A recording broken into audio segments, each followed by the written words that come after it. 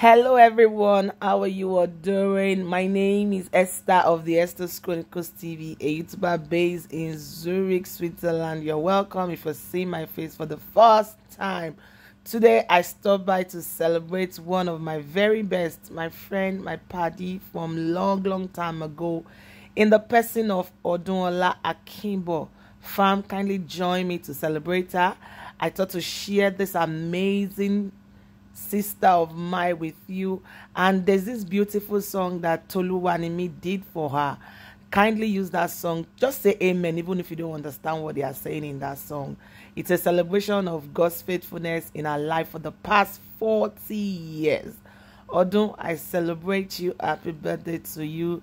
You know how much you mean to me. No stories. I'm just thanking God on your behalf. You're welcome, fam. Kindly watch and be blessed.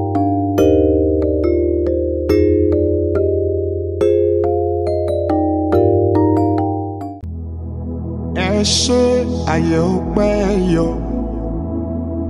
Ẹ ṣé nítorí pé ayé ọpẹ́ yọ lórí Odunola.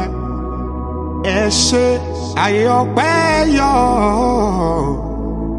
Ẹ ṣé o ayé ọpẹ́ padà yọ lórí Odunola Akimbo máa gbọ́ná. Ẹ̀mí mímọ́ ẹ ṣé o.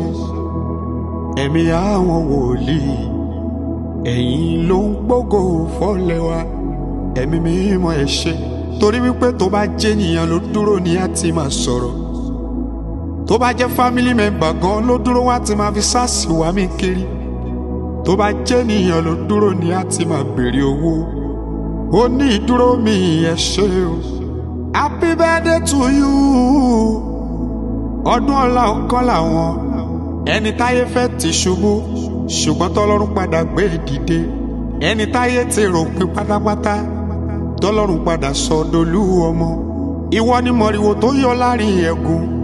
Àfògo fún Jésù Kristi ọba láṣẹ. Ó yá máa gbọ́ná ọpẹ́ mi pọ̀ lọ́dọ̀ rẹ.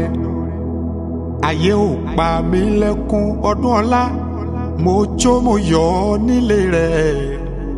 Ọpẹ́ yẹ bàbá òye. Odunola Akimbo.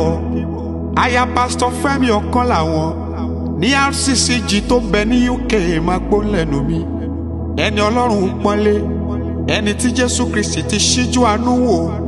Ẹni ayé rò pé kò lè jẹ nǹkan kan. Tọ́lọ́run padà ṣe lólú ọmọ. Ẹ wá wò ó. Ẹni Ọlọ́run ṣíjú àánú wò.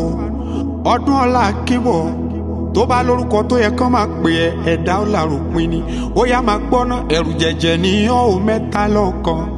Odunola ló sọ wípé ẹ̀rù jẹ̀jẹ̀ ní ọ̀hún mẹ́ta lọ́kàn. Jésù mo rọ́wọ́ rẹ nínú ayé mi o.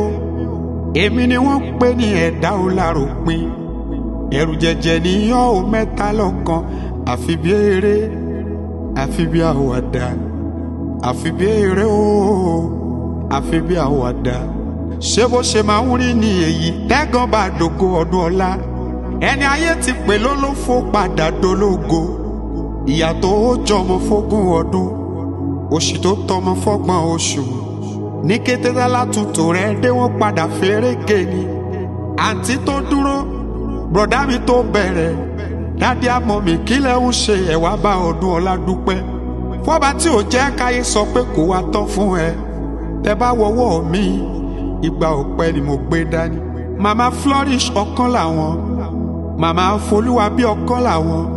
Màmá Praise Okanlawon. Màmá Blossom Okanlawon. Lórúkọ Jésù Kristi ò ní fojú sunkún ọmọ. Odunola jẹ́ ká sọ wípé ó mú ẹ wà láyé ó ṣeun o. Ó mú ẹ wà láyé ó ṣeun o. Ọ̀pọ̀ ló fẹ́ dọjọ́ òní ò tí wọ́n ti kú. Àìsàn táyé sọ pé kó tó nǹkan ló mú wọn lọ. Ó mú ẹ wà láyé ó ṣeun o. And I want to pray for you as you have begun the new year. Magbona, the power to win till the end, the grace to be favored, the mercy to be preferred, anointing to blaze in fire, wisdom to prosper financially. Àti wà láyé Elédùmarè, kò mà ní dágbére fúnlé ayé títì rẹ.